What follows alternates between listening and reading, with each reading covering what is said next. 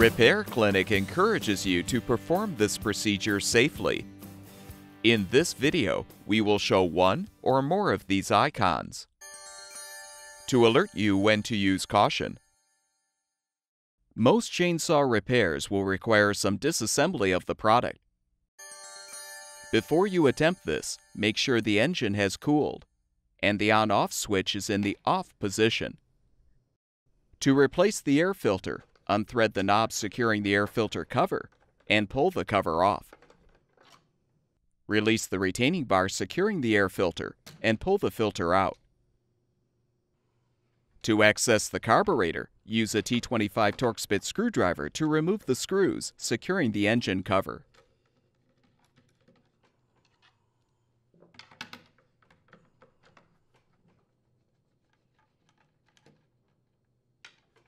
Confirm that the chain brake is engaged, then pull the cover off. Remove the screw securing the air filter housing to the base.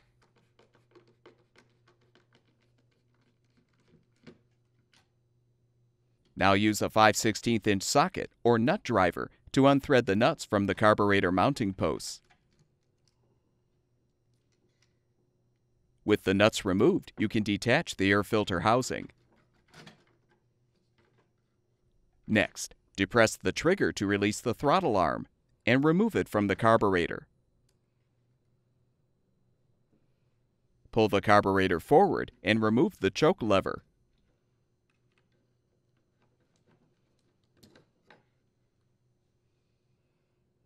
Note the orientation of the fuel and primer lines, then disconnect them from the carburetor.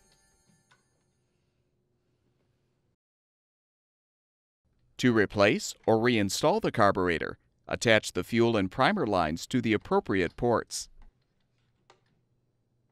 Then slide the carburetor onto the mounting posts.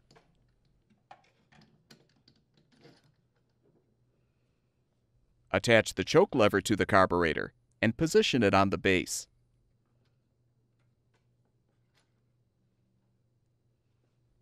Attach the throttle arm and realign it with the trigger. Reposition the air filter housing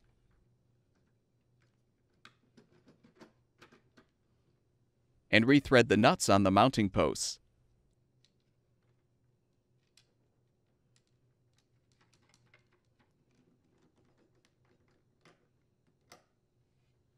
Replace the screw as well.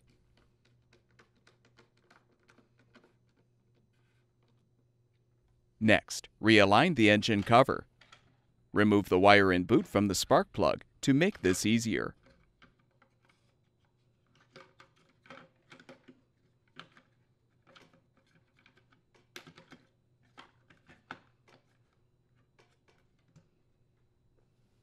Replace the screws to secure the cover.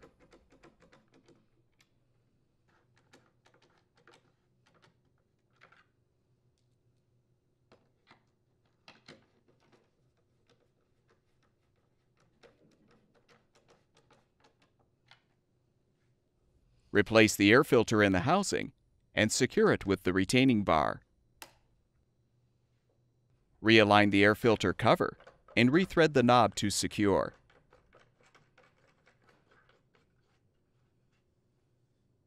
If you need to replace any starter assembly components, use a T25 Torx bit screwdriver to remove the screws securing the assembly.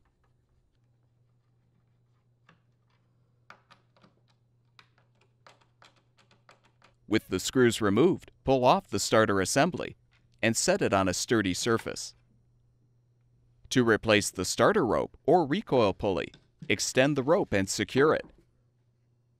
Then untie the knot securing the rope to the handle.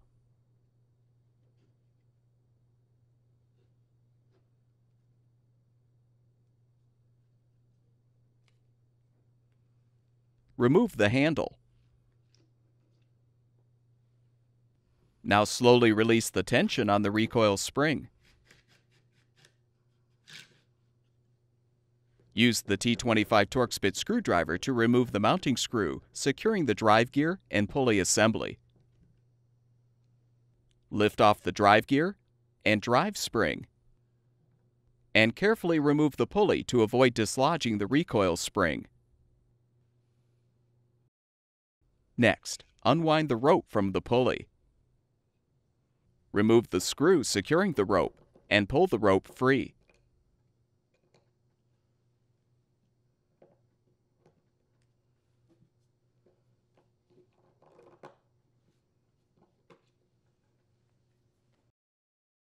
Reinstall the components by first inserting one end of the rope through the hole in the pulley.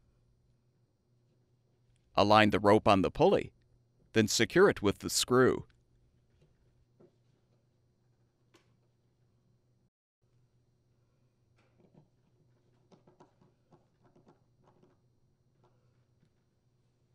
With the screw facing up, wind the rope clockwise around the pulley. Carefully realign the pulley in the starter housing and rotate it clockwise until the pulley hooks onto the recoil spring. Realign the drive spring and gear.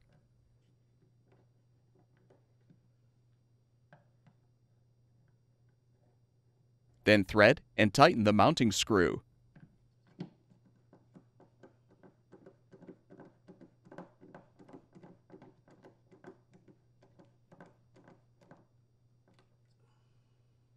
Now rotate the pulley clockwise, approximately 2 revolutions. Insert the rope through the hole in the housing and secure.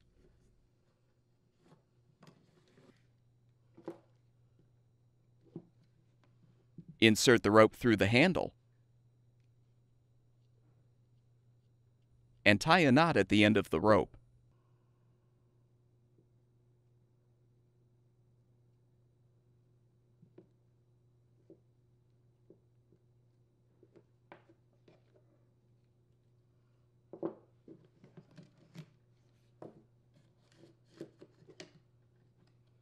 Reposition the starter assembly on the chainsaw and replace the screws to secure.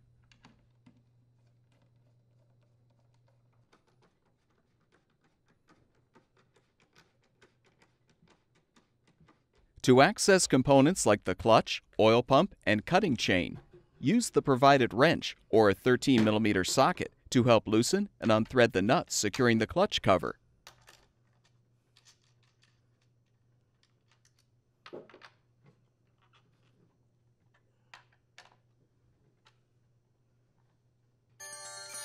Confirm that the chain brake is disengaged and remove the cover. Next, lift off the front chain guard and remove the cutting chain and chain bar.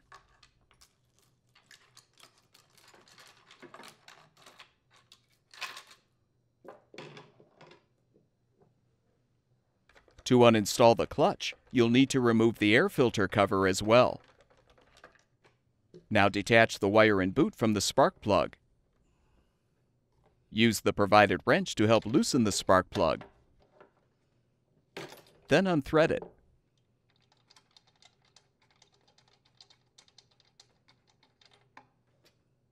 Confirm that the piston is in the down position.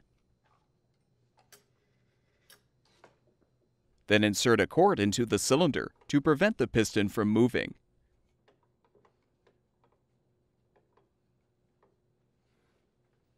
Next, use a large flathead screwdriver and strike it with a hammer to rotate the clutch clockwise to unthread it from the crankshaft.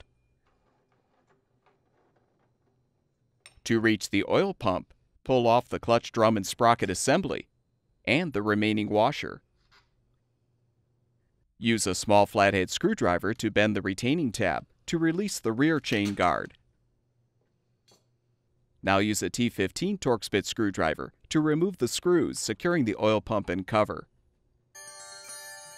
Lift the cover off of the crankshaft and pull the pump out of the oil block to remove. Reinstall or replace the oil pump by sliding it into the oil block. Then position the pump cover on the crankshaft. Rethread the screws to secure.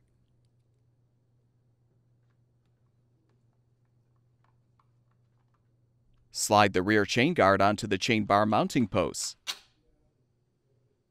Slide the rear washer onto the crankshaft, then replace the clutch drum and sprocket assembly, along with the inner drum washer. Rethread the clutch counterclockwise onto the crankshaft, then tighten.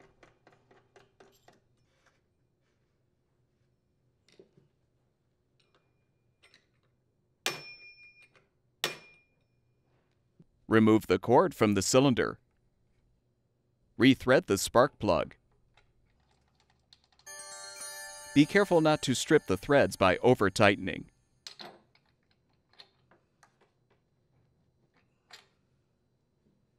Reattach the wire and boot. Realign the air filter cover and rethread the knob to secure.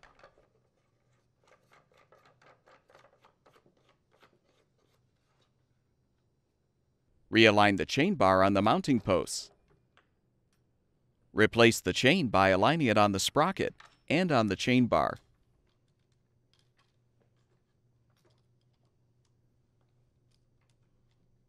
Make sure the teeth on the chain are facing towards the front end of the chain bar on the top and away from the front end on the bottom.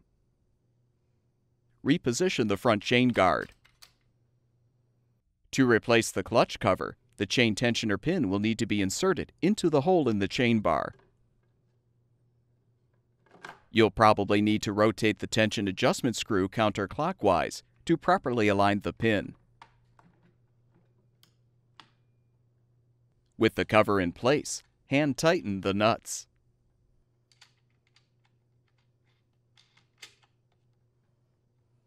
Now lift the bar and rotate the adjustment screw clockwise until there is no slack in the chain.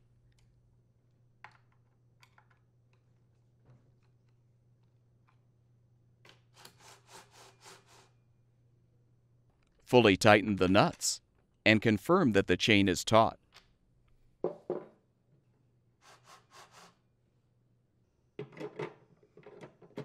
With the product fully reassembled, turn the on-off switch to the on position, and your chainsaw should be ready for use.